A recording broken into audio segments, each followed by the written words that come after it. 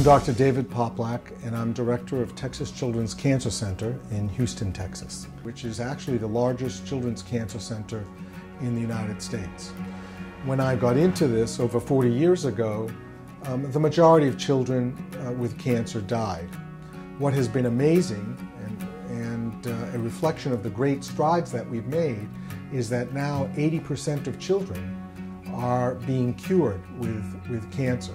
80% is a good statistic, but if you're a parent who has a child with cancer, that's 100% of that child. We feel as though we have a tremendous obligation to do this. We know that it's going to take a tremendous amount of hard work, a tremendous amount of cutting-edge research, and a lot of financial support for the research to get this done.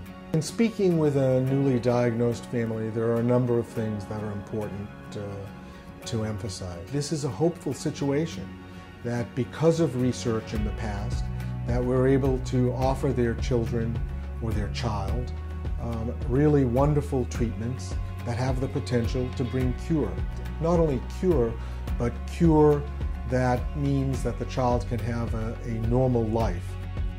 All people should care about childhood cancer and should care about the fact that children get cancer.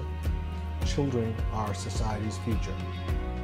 And if children are dying of cancer, we're being robbed of the talent that's going to represent our society and the leadership of our society in the future.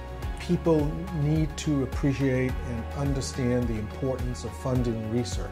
We have within our means the ability to cure all cancers. We have wonderful new advances in areas such as immune therapies or genomic medicine, and these hold the keys to being able to cure childhood cancer and adult cancer as well.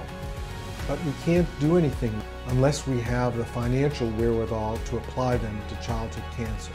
And so what we need most is to have support from the entire community to allow us to perform research that will end up in more cures. I'll be the one to keep you warm. I'll take you in out of the storm. When you can't stand, I'll stand.